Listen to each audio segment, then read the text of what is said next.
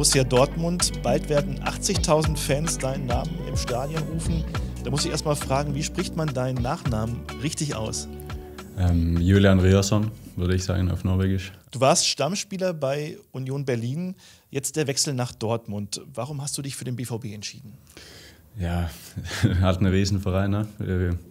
Ein Schritt für mich nach oben, sportlich, aber auch ja, den Eindruck, den Dortmund auf mich gemacht hat. Also wenn ich hier bei der Gastmannschaft war, ja, war eindrucksvoll, und wenn die Möglichkeit da waren, dann könnte ich einfach nicht Nein sagen. Auf was für einen Spieler können sich unsere Fans freuen? Wie würdest du deine Art Fußballspielen beschreiben? Intensiv,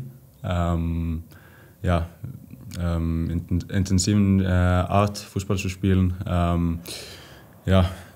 aggressiv. Ich gehe hoch runter, ganzes Spiel, lauf viel, kämpfen. Werde alles geben. Du bist auch sehr flexibel, was die Position angeht. Du hast schon auf der rechten Außenbahn gespielt, auf der linken Außenbahn, im Mittelfeld und auch als Innenverteidiger. Aber hast du sowas wie eine Lieblingsposition? Schwierig, weil ich habe ja überall gespielt, aber ich glaube so Außenverteidiger ist halt, wo ich am besten bin. Wir wollen dich an deinem ersten Tag auch nicht so lange behelligen.